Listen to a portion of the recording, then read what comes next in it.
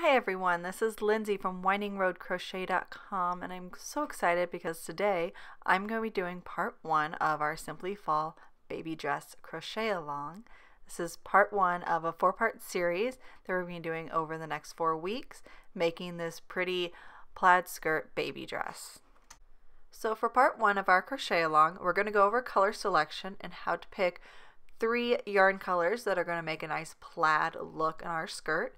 As well as we're going to go over our gauge, and I'm going to show you how to figure out your gauge so that you're able to make a dress that fits the size you were planning on it to fit. So for this pattern, I decided to use the With Love yarn by Red Heart.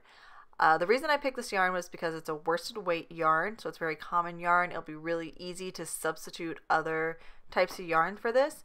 But another reason I chose the With Love, as you'll see in a second, is it has a lot of different options to create a plaid look in your skirt.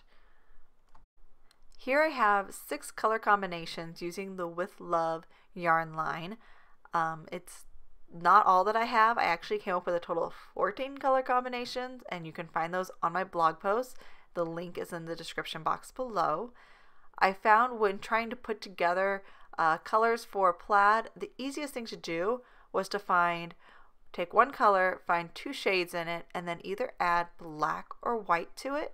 That was a lot easier to do than to attempt to find one color with 3 different shades of yarns that were just that perfect shade of each other.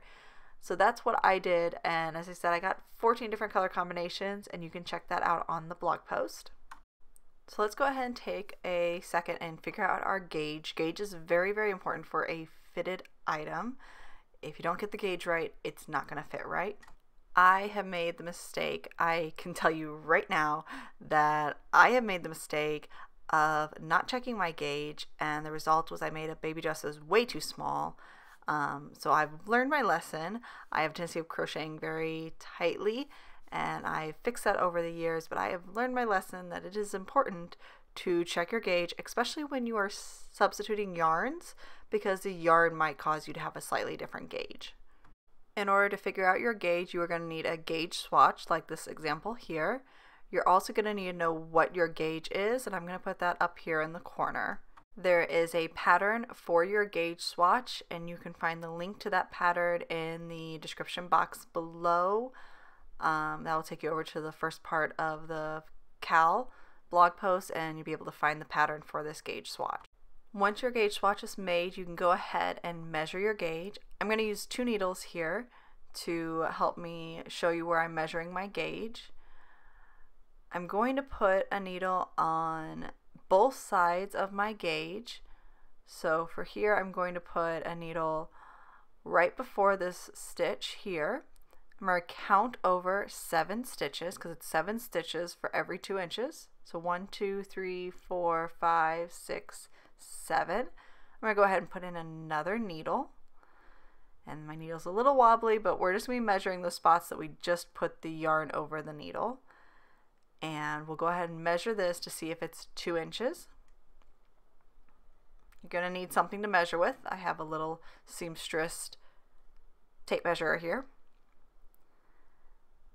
Put this down, and you can see that these 7 stitches are right about 2 inches, which is just perfect because that is what I'm looking for. But real quick, let's discuss what happens if this isn't right. If you have 8 stitches or 6 stitches in the 2-inch point instead of the 7.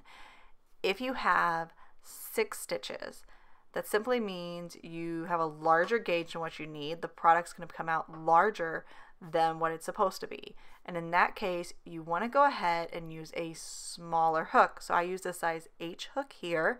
I would use a size G hook, remake the swatch, and measure it again to see if that gauge is closer to what I'm looking for. If I was measuring this and I had 8 stitches in between my 2-inch marks, I would go ahead and use a larger hook.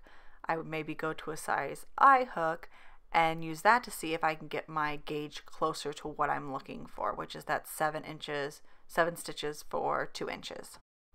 You're always going to want to use the hook that gets you closest to the gauge you're looking for.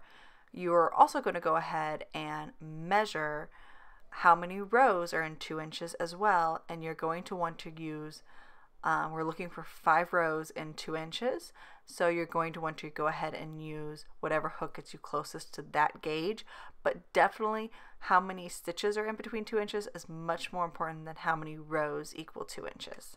So that completes part 1 of our crochet along. Come back next week and we will be doing the bodice of the dress. Make sure you jump over to the blog post and check out all 14 color combinations that you can use for this dress, as well as take a picture of your colors and take a picture of your gauge swatch to share with us on our Facebook group, Our Crochet Journey on Facebook. Let us know in the comments below what hook you needed to use to get the right gauge, and don't forget to subscribe. I'd really appreciate it. Thanks.